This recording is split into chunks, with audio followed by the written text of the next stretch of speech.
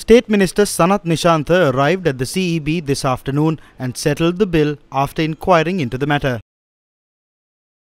Namal Rajapaksa is the man who ended the war, developed the country and contributed in many ways to the country. We cannot allow him to be insulted. According to what the chairman told me, Namal Rajapaksa was not a minister when the wedding took place. He was an opposition MP. Maithripala Sirisena was the president at the time and incumbent President Ranil Wickremesinghe was the Prime Minister. Many MPs and ministers attended the wedding. Security personnel had requested security lights to be installed since the President too would be attending.